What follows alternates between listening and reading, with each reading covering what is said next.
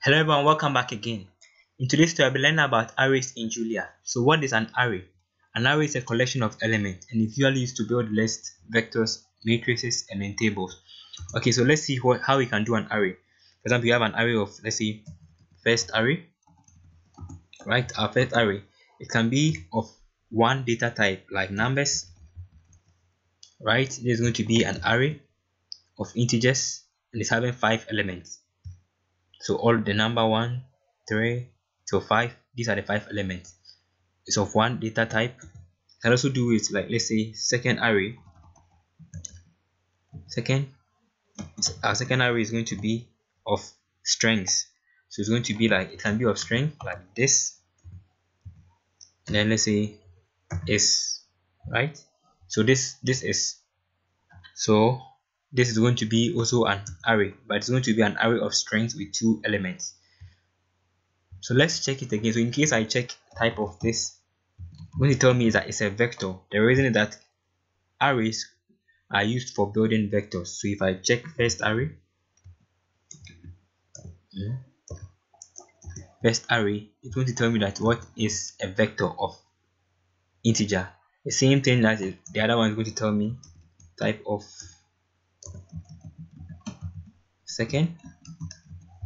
It's also going to tell me that it is what, a vector of strings. So that is the main concept about building arrays. So this is a one-dimensional array. So let's see how we can build a two-dimensional array. So for example, you have two dimension, right? You want to build a two-dimensional array. You have to omit the commas, these commas. The moment you bring the commas, it's a one-dimensional array. So let's say it's going to be like this. So this is a two-dimensional array of 5 elements. So you see that it's an array made up of integers and it's having 2. This 2 is for the dimension, and this is 1 row and then 5 elements. You can also add more stuff to it by putting, let me copy it and paste it.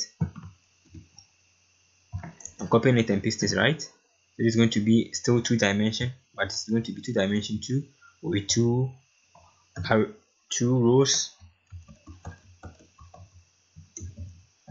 You have to be careful of the numbers, that if the same, it matches up. So this is going to be 2 dimension arrows of 2 rows. That is telling me that it's what, 2 dimensions. So the first row, the second row, and all of them are 2 dimensions. I can add more to it and make it like this. Let me put a certain value. Let me copy the same thing and paste it, right? It was 2. Let me make this one into something simple that we can run it forever. So let's say it's going to be table 1, right? Table 1, not tables 1. Okay, table 1. And then table 1 is going to be of, can put it like 4 arrays, 4 rows. Let's add a number to it. Close this. Then Z1. Right. So if I check it, it's going to tell me that it is what, an array of 5 dimensions.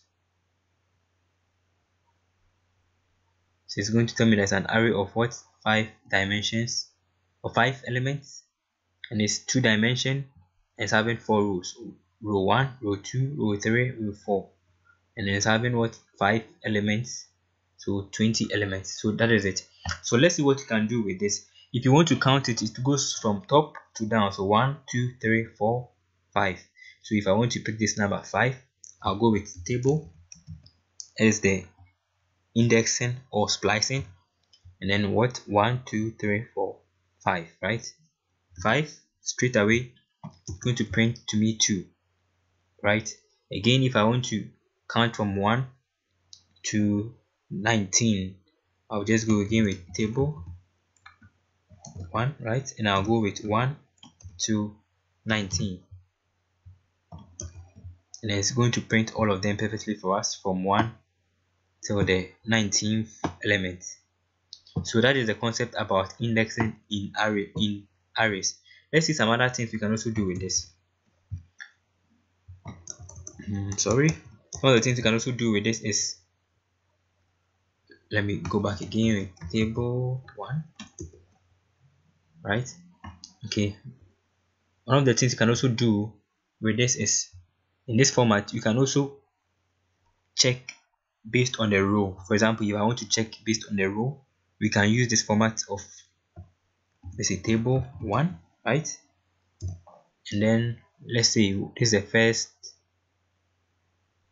first row, first column.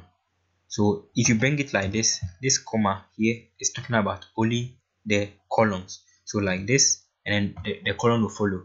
So if I want this, maybe this column, this is the first row, I want this fifth, I want to print all of these things in this third column. I'll go with 3 like this, and it's going to print all of them for us. So that has printed all of them in this third row. So if I want to go to the fifth, I'll do the same thing, and it's going to print all of them for us, which is what? The fifth one. So that is the concept about printing based on the column.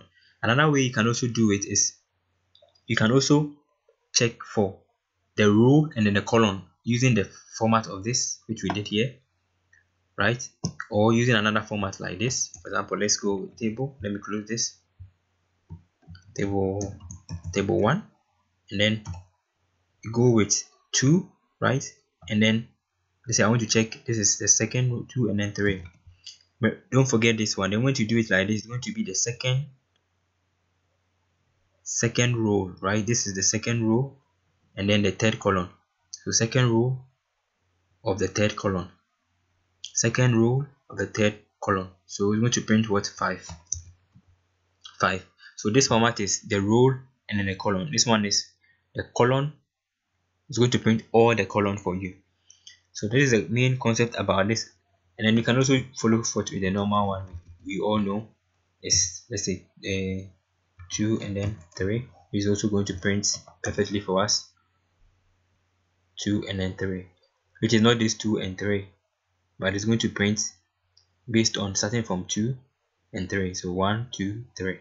So that is the concept about. Let me change it so that you can see the difference. Table 1, right? Let me make it like 4. So 1, 2, 3, 4, 5, 6. So 1, 2 is to 6. I'm going to print it perfectly for us. So see that it's going to print all up to the 6 elements. Okay, so that is the concept about indexing or splicing in Julia concerning arrays. Let's see some other things you can also do with it. You can also do range. For example, if I have a range like A, there's also one thing that you can also do with this. You can also assign a value to it. For example, if I have a value like, let's say, E, right, and I assign a number to it like 4, I can put this value as my mistake here because of the omission of this. That's why it's giving me the error. Okay, I can put this value, right, 4. I can put this value inside here. So instead of table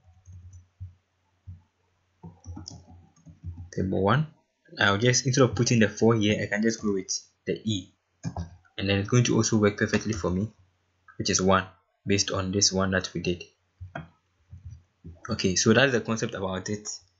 So let's see what some other things we can also do with it. We can also check for a range. For example, I have a value like A is equal to range, and then as we already done, you can also use range to build arrays like 1 is to 20, right? It's going to build a range for me of 1 to 20. So I can use collect to build an array from this range. So 1 then is to 20. You put this 20 here, this format. It's going to perfectly work for me, which is going to build from 1 to 20 for us. So this is one of the concepts. There's also another way you can also build an array using this using the splat operator. So for the splat operator, it's going to be like this. Let's say it's going to be, then you put the number here 20, right, and then you bring the splat, which is triple points or triple full stops, which is the same thing. So if I check like collect, if I'm supposed to check like this, sorry for these things, collect and 1, 1:20, right? And I check same format like this, 1:20. Going to tell me that it is true because it is actually true. So that is the concept about using splat method, but it's recommended that you use the collect method for most of your cases. There's one last thing too you can also do called line space. You can also use line space to construct a range starting from a certain number and then to a certain end, and then to build different steps or elements.